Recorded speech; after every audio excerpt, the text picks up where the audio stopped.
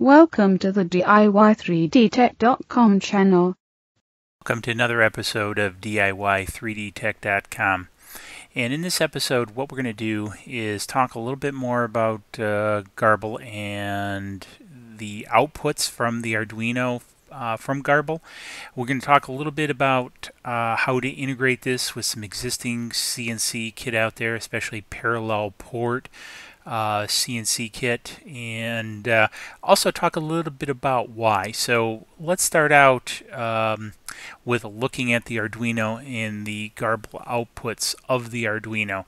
So basically with version 9, and this is the version that we're going to be working with. There's a couple. If you go to the GRBL wiki page, has a few pinouts, and there's kind of a little bit of variation with use of the spindle pulse width modulation. So on our specific builds, we're really not doing anything with the GRBL shield or the pulse width modulation at this time. So I'm going to bypass this and just really focus on what it's going to take to actually get this up and running and working with an existing CNC machine like the Probotic Fireball V90. So with this, again, pretty much here the Z limit is what they kind of swap around to get the pulse width. But again, we're not going to worry about this. What we're going to really focus on here is pretty much pins 2 through 7 and a little bit of 8 in ground. So I'm going to talk a little bit about these. So basically what happens if you have an existing parallel port based driven CNC unit, 3-axis unit, really what it's going to be working with is dedicated steppers, stepper drivers, and basically what they're going to look for is a pin state to control direction, i.e. left, right, up, down, etc. And then also a pulse to activate the number of steps or to activate a step. And so basically that's what these pins output. And these are the primary pins you're going to need to work with.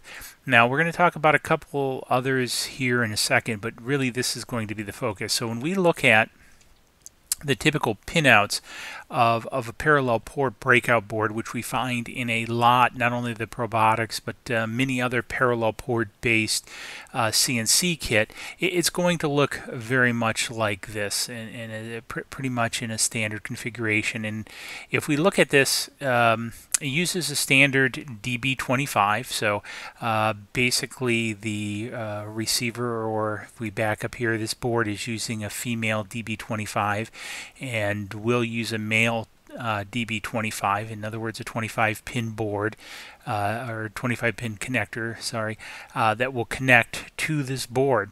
Now if we look at these pin configurations, we see a couple different things. Now one of the things, most of the breakout boards are designed for 4-axis, but typically most people are using 3-axis, X, Y, and Z.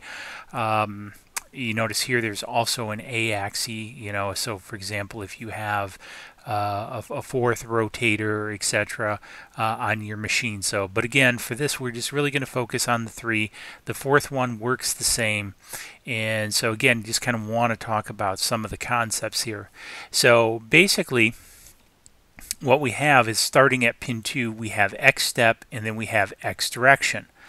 And then if we jump back here, we have, you'll see, we have X pulse, which is the step, and then we have X axis. So if we connect this to the pulse and this to the direction, we have now enabled that signal to go to that driver. And if we actually scroll over here a little bit, you see the driver connectors over here for the various 4 axes. Again, just focusing on the 3 axes here.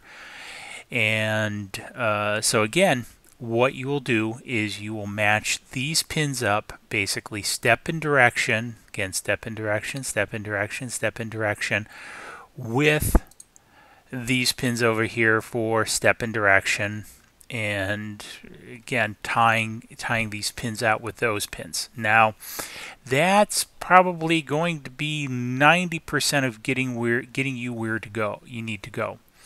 The other piece you will have to do is, again, you will have to tie out ground. Here it's pin 18 through 25 with basically the ground here.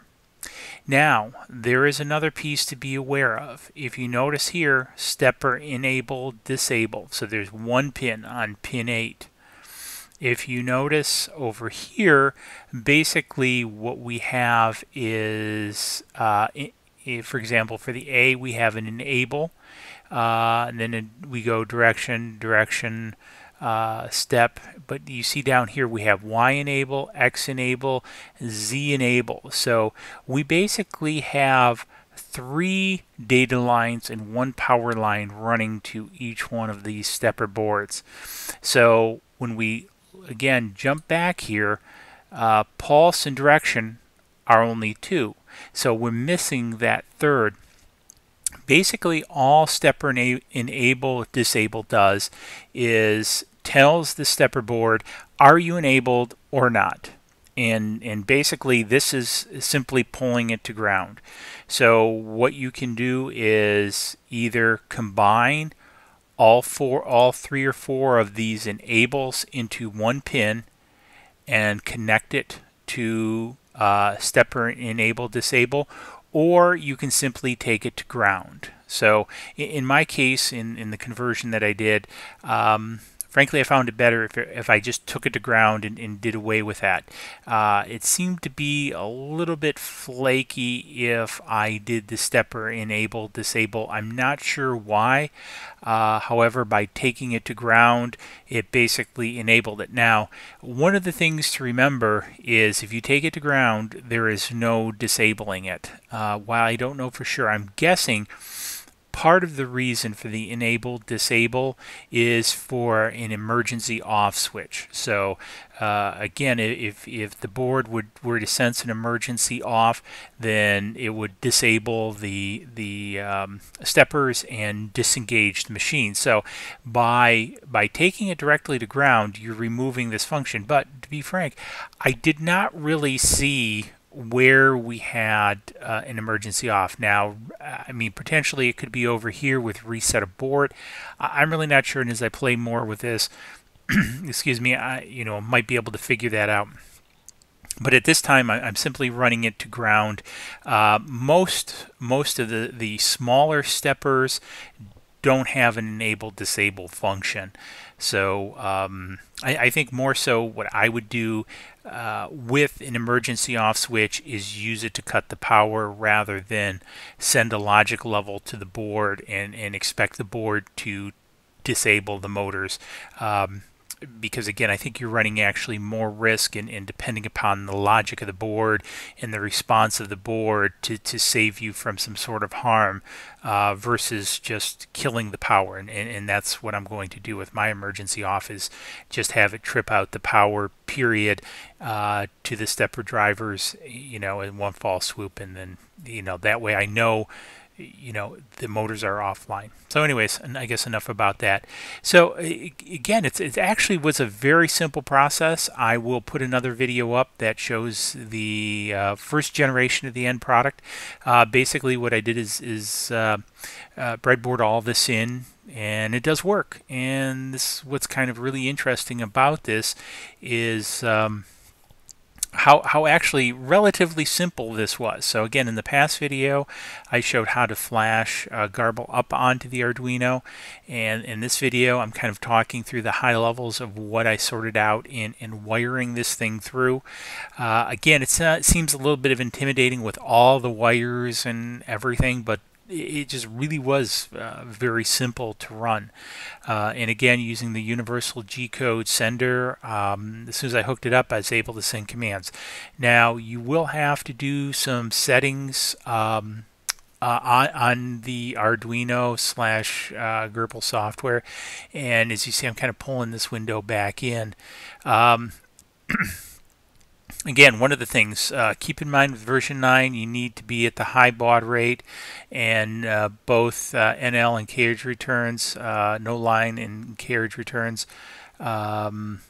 need to be set. And again, if we do the double dollar signs, if I can find it on my keyboard, it prints the settings of the for GRBL with inside the Arduino. One of the big things that we're going to have to change, and interestingly enough, it kept the change. Again, I put this video together. I've already done this. I wanted to make sure it all worked before I did the videos. So you'll see that I've already changed the steps per millimeter to match my Probotic Fireball. And again, I'll probably do another video showing how I came up with some of the math for this, as well as how to make the change. It is actually rather simple to make the change, because for this all we do is type in $, and we say 100, and we can say 100 equals 100 just for grins and giggles, so we do that. And then we go back and we type in double $ again, and you'll see that up here it's now 100. So it's now written that to the memory on the processor. So again, if we go back and we want to fix this, we just simply say 100 again, and we say 629.921, and we hit enter again, double $, and boom, we're right back there. If you don't know what I'm doing, actually right now I'm in the console window. So if you select the Arduino, go up here to Tools, Serial Monitor, boom, brings up this window, and that's basically what I am. So each one of these are settings in GRBL that you may have to go through and set. Some of the pieces I haven't set yet are max acceleration rate. You kind of see here where I'm highlighting an acceleration. I'm basically using what GRBL has standard. I'll have to go back through. I've had the Fireball for about 6-7 years now, so I've forgotten some of the initial settings. So I'll have to go sort some of that back out, but once I get that, I'll probably do a post and also include some screenshots or dumps of this, so you can do your own if you're interested in changing. So just real quick, I just kind of wanted to follow up. I know as part of the Probotic form and stuff, a lot of discussion going on. Why would you do this?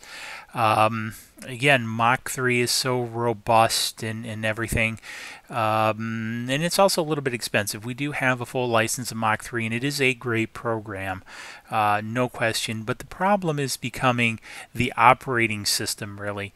And when I say operating system, desktop operating systems like Windows, now we're going on Windows 10, Mac OS X, even Linux, are not really real-time operating systems. And what do I mean by real-time operating systems? In other words, a real-time operating system sees something and reacts in real time. For the most part, our desktop computers, laptops, basically any what we refer to in the business as x86 or Intel x86 based systems, which also include AMD and the likes, are not real-time systems. They basically work on an interrupt basis. So in other words, something can throw an interrupt. The printer can say, hey, to the microprocessor, wait a minute, I want to turn here, please pay attention to me now. And whatever the processor was doing, it's going to stop doing that and go take care of that, then come back. Now, we as humans don't notice this. It happens all so fast, and again, at the OS and application level, there's many things in there to do error checking and to wait and to do all those various things.